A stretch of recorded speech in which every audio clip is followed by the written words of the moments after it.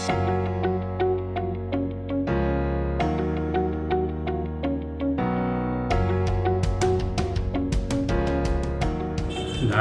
Emergency সম্বন্ধে বলতে গেলে আমাদের এটা ধরে নেওয়া হয় যে ডায়াবেটিসে আমরা যে সুগার লেভেলটা পাই এটা হয় অত্যাধিক কমে গেল অথবা অত্যাধিক বেড়ে গেল, বা সঙ্গে আমাদের অ্যাসোসিয়েটেড কিটোন পেলাম, বা সঙ্গে ইনফেকশন পেলাম, বা সঙ্গে গ্যাংগ্রিন পেলাম। এই সমস্ত কন্ডিশনগুলো আমাদের ডায়াবেটিক ইমার্জেন্সি বলে গণ্য হয়। এখন হাইপোগ্লাইসেমিয়া হলে আমাদের সেরকম চিকিৎসা চলে, হাইপারগ্লাইসেমিয়া হলে সেটা চলে, বা আমাদের সেক্ষেত্রে কমাতে হয় ইমার্জেন্সি বেসিসে ইনসুলিন ব্যবহার করে।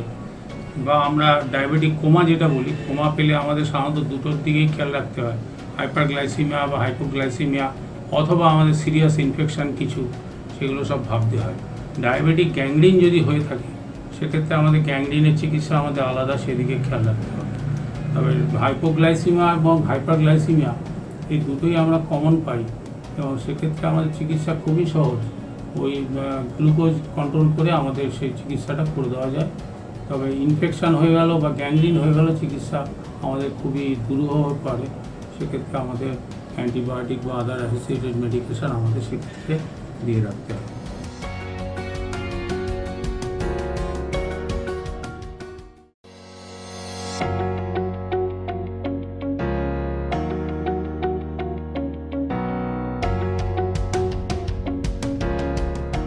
আমি এখন বলতে চাচ্ছি ডায়াবেটিসের যে ফ্যামিলিগত ব্যাপারটা থাকে, অনেকে বলে ফ্যামিলিয়াল ডিজিজ, সেই সম্বন্ধে। সেই ডায়াবেটিস আমরা জানি যে এটা একটা পারসিস্টেন্ট হাইপারগ্লাইসেমিক কন্ডিশন, যেখানে সুগার লেভেলটা খুবই বেশি পাওয়া যায়।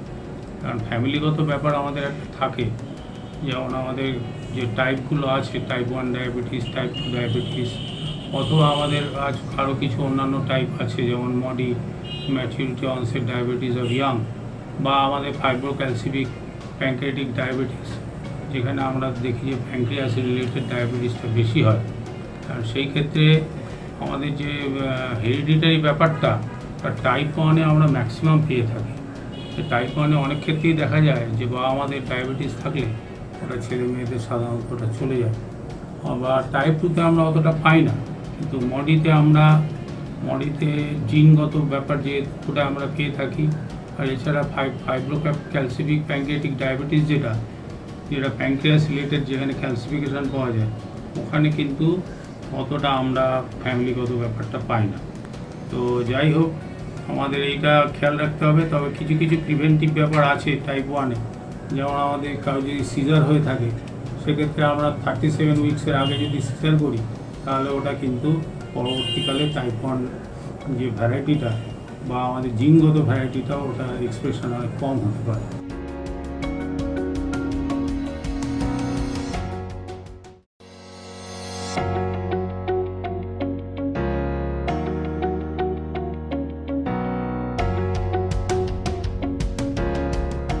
ডায়াবেটিসে আমাদের গ্লাইসেমিক ইন্ডেক্স সম্বন্ধে বলতে গেলে, গ্লাইসেমিক ইন্ডেক্স সম্বন্ধে যে ধারণা, যে আমরা যে খাবারটা খাই তার যে কার্বোহাইড্রেট কম্পোনেন্ট আছে, সেইটা আমাদের দেখা যায় খুব র্যাপিডলি সুগার লেভেল বাড়িয়ে দেয়।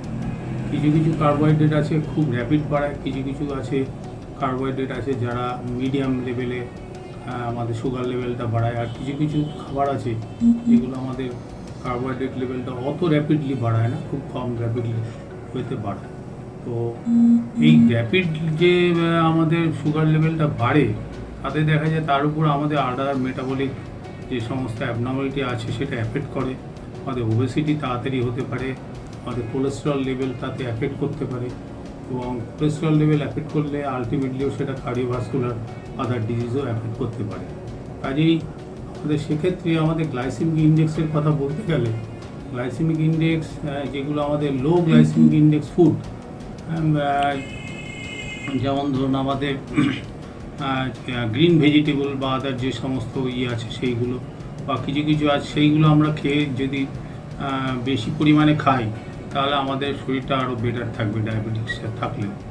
মিডিয়াম গ্লাইসেমিক ইন্ডেক্স যেগুলো আছে, তাতে আমাদের যেমন ধরুন আমাদের মাংস মাছ টাছ যেগুলো আছে সেইগুলো আমাদের সেটা আমরা খাবো অবশ্যই, তাতে অতটা বেশি এফেক্ট করে না। আর হাই গ্লাইসেমিক ইন্ডেক্সের মধ্যে আমাদের আছে সুগার এবং আদার সুইট কন্টেনিং ফুড যেগুলো, তাতে আমাদের করলে আমাদের কার্ডিওভাস্কুলার এফেক্ট হয়, কার্ডিয়াক অ্যারিথমিয়াও আসতে পারে, অন্যান্য কোলেস্ট্রল রিলেটেড ডিজিজও হতে পারে। সেই জন্য আমাদের গ্লাইসেমিক ইন্ডেক্সের ধারণাটা থাকলে আমরা খাবারটা ভাগ করে নিতে পারি যে কোন খাবারটা বেশি খাবো, কোন খাবারটা আমরা মাঝারি পরিমাণে খাবো এবং কোন খাবারটা আমরা কম পরিমাণে খাবো। তো গ্লাইসেমিক ইন্ডেক্স এইভাবে যদি আমরা ফুডটাকে ডিস্ট্রিবিউট করে দিতে পারি তাহলে আমাদের আলটিমেটলি একটা হেলদি আউটকাম আসতে পারে এবং ডায়াবেটিস পেশেন্ট অনেক বেশি সুস্থ থাকতে পারে।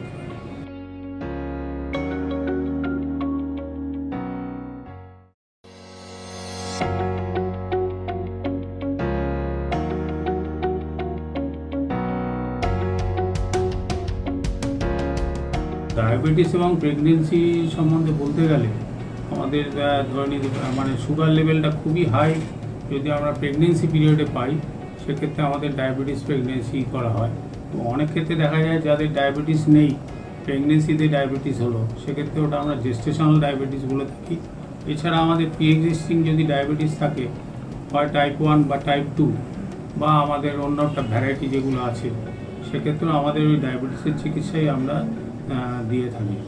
ডায়াবেটিসের সাধারণত যেটা হয় যে ইনসুলিন আমাদের অবশ্যই দিয়ে রাখলে সব থেকে ভালো হয়, কারণ প্রেগনেন্সিতে আমাদের ওটাই সব থেকে, তবে আদার মোড অফ থেরাপিজ আছে কিছু কিছু, তবে ওগুলো সবসময় আমরা দিয়ে রাখি না। যেমন মেটফর্মিন ইউজ করা হয়, ভোগলিবোস বা আদার ড্রাগ যেগুলো আছে, তবে ওগুলো আমরা খুব কম ব্যবহার করে থাকি। তবে একটা জিনিস আমাদের দেখতে হবে যে ডায়াবেটিস পিরিয়ডে যে ইনসুলিন যদি দিয়ে রাখি তাহলে আমাদের পিটাসের কমপ্লিকেশান যেটা ডেলিভারির পর সেটা অনেক কম হয়। এছাড়া এদের আরেকটা ব্যাপার আছে যে 37 উইক্সের আগে যদি ডেলিভারি করা হয় তাহলে এদের দেখা যায় আদার কার্ডিওভাস্কুলার ডিজিজ বা ডায়াবেটিস আমাদের অনেক ইনসিডেন্স কমে যায়। ইনসুলিন আমরা যেভাবে দিয়ে রাখি তাতে আমাদের সাধারণত সুগারটা অবশ্যই কন্ট্রোলে রাখতে হবে।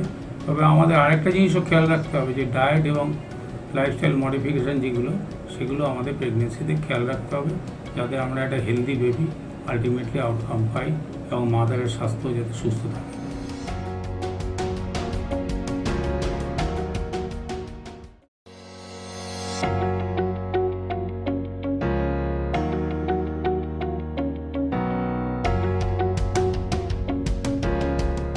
ডায়াবেটিসে একটা বড় জিনিস হচ্ছে আমাদের কিছু কিছু ক্ষেত্রে দেখা যায় যে পেশেন্ট খুব ওভারওয়েট, ডায়াবেটিস হবে কি হবে না এইসব নিয়ে ভাবছি। অর্থাৎ প্রি ডায়াবেটিকে আমরা ডায়াবেটিসে যে কনভার্ট হয়ে যাচ্ছে আলটিমেটলি পরের দিকে, সেইটা প্রিভেন্ট করা যায় কি করে সেটা সম্বন্ধে একটুখানি বলতে চাইছি। সেটা হচ্ছে ডায়াবেটিসে দেখা যায় অনেক ক্ষেত্রেই যারা খুব ওবেজ, যারা খুব দীর্ঘস্থূল, মানে মোর দ্যান 30% আমাদের এক্সপেক্টেড বডি ওয়েট এসে যাচ্ছে, তাদের ডায়াবেটিস হওয়ার চান্স সাংঘাতিক বেড়ে যায়। আর সেক্ষেত্রে আমাদের বডি ওয়েট কমানোর দিকে একটা নজর দিতে হয়।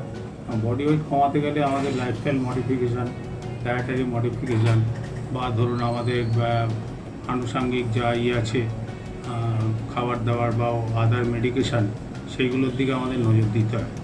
এখন লাইফস্টাইল মডিফিকেশান আমাদের মর্নিং ওয়াক যেটা আমরা করে থাকি, সেটা একটা মেজরই যে আমাদের ডেইলি ওয়াক যদি আমাদের 3 কিলোমিটার করে করা হয় সেক্ষেত্রে আমরা ওটা প্রিভেন্ট করতে পারি। বা আমাদের ফুড হ্যাবিট যদি ঠিক করতে পারি, যেমন ধরুন যেগুলো লো গ্লাইসেমিক ইন্ডেক্সের ফুড বা প্রোটিন আর ফ্যাট যদি আমরা সেগুলোর মধ্যে ডিস্ট্রিবিউট করে রাখতে পারি একটা ব্যালেন্স ডায়েটের মাধ্যমে, সেক্ষেত্রে আমাদের ডায়েটারি মডিফিকেশানটা এফেক্টিভ হয়। সেক্ষেত্রে আমাদের দেখা যায় যে প্রি ডায়াবেটিস থেকে আমাদের ডায়াবেটিসে কনভার্সন অনেক বেশি পরিমাণে করা যায়। আর আরেকটা জিনিস যেটা আসে সেটা হচ্ছে গিয়ে জিনিস আছে যেমন ধরুন মেটফর্মিনও আমাদের যাদের এই সমস্ত মডিফাই করেও যাদের দেখা যায় যে কিছু করা যাচ্ছে না, সেক্ষেত্রে আমাদের মেটফর্মিনও দেখা গেছে একটা ওষুধ যেটা আমরা খেলে অনেক সময় প্রি ডায়াবেটিস থেকে ডায়াবেটিসে কনভার্সান রুখতে পারি। তো ডায়াবেটিসে কনভার্সান রোখাটা আমাদের সেই ক্ষেত্রে বা আলটিমেটলি দেখা যায় পেশেন্টের ডায়াবেটিস এবং তার ডায়াবেটিস রিলেটেড কমপ্লিকেশানগুলো আরও কমে যায়।